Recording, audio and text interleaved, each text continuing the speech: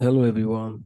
In previous video, we have checked the privileged identity management under the module of identity and governance. And today we are going to check access reviews. If you remember, we were providing the privileged access through PIM. And in today's video, it's about access reviews. We have that option under privileged identities. And as per the name, we can easily guess what it would be doing. And that's exactly what it is doing.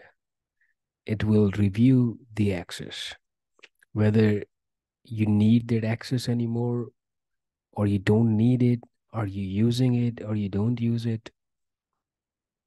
So that's what we're going to talk about here. Well, it is a security best practice to regularly review privileged access that has been assigned.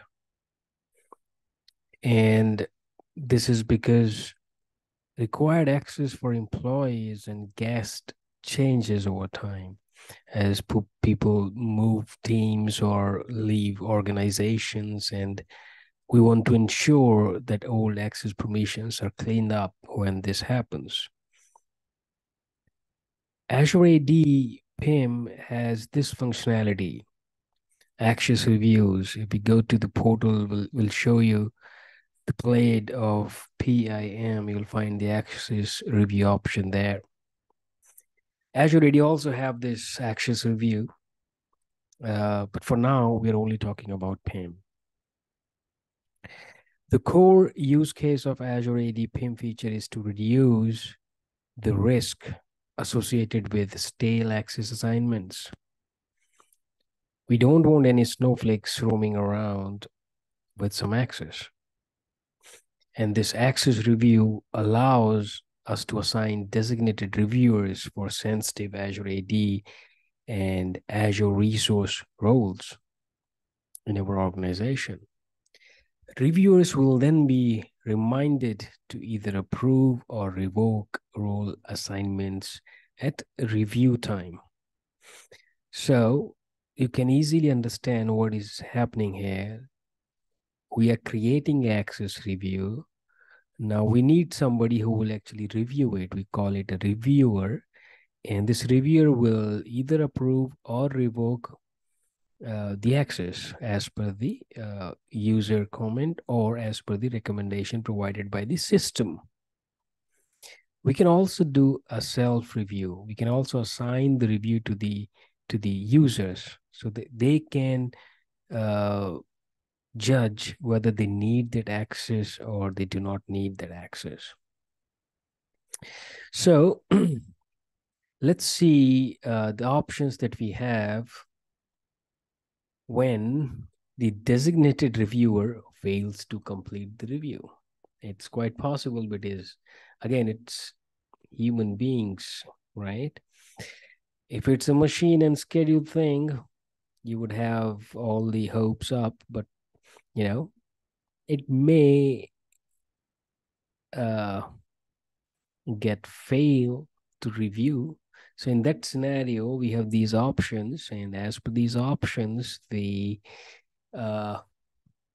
assignment will follow. The very first is no change. Unreviewed access will be left unchanged. Whatever the access is, it will remain the same. Remove access, approve access, and take recommendation I was telling about. It's the system's recommendations. All right. So hopefully now we would have some idea about access reviews. It's not something very complicated. We have to review the access of privileged roles. And for that, we need a reviewer. And this review, we have to create as an assignment. I'll show you in the next slide. Like this. This is an access review where we're going to give it a name. It's a global admin review. With the name, we can see we are talking about global admin role. And here we type the description, when it will start, and frequency. Every month we're going to check it. And the review will be active after 14 days. And Select the reviewer. We have selected one reviewer here. This guy will review this assignment of access review. Before I come here, I think I should also show you how to go there. There we go. There we go. All right, that is my default Active Directory. I'm already under privileged identity, and here we have the access reviews under manage, right? Privileged identity management and access reviews. New. See, this is the window that I was showing you. I don't have the license for this, so that's why I have the screenshots to show you. So that's how you create here, and in the next slide it will start appearing as global administrator review under the review right here. Where it go? Right here. If I close this, if I click here, it will start showing all the review access right here. Okay, and now here it is showing this review is for global admin, and David is gonna check, or the reviewer.